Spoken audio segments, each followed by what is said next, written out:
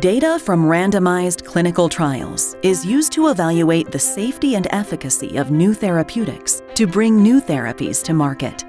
Advances in technology have enabled the use of a new type of data, real-world data, RWD, which is routinely collected during clinical care and captured in a variety of sources like electronic health records or claims data.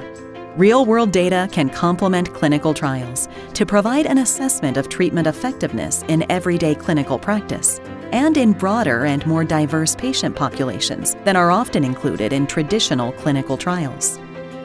Real-world evidence derived from real-world data can provide clinical evidence about the use and potential benefits or risks of therapeutics and support regulatory decision-making.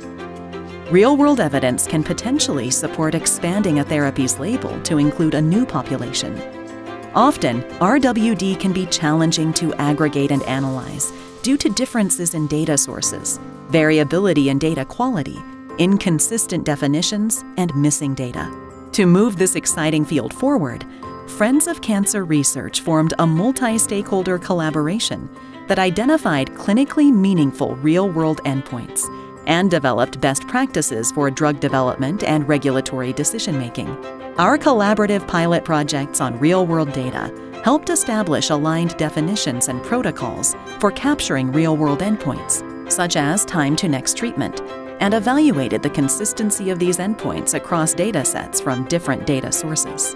The RW Response Pilot Project expands on these initial findings and establishes methods for measuring tumor response to treatment in real-world data. Generating robust real-world evidence will modernize how we understand and develop treatments for patients.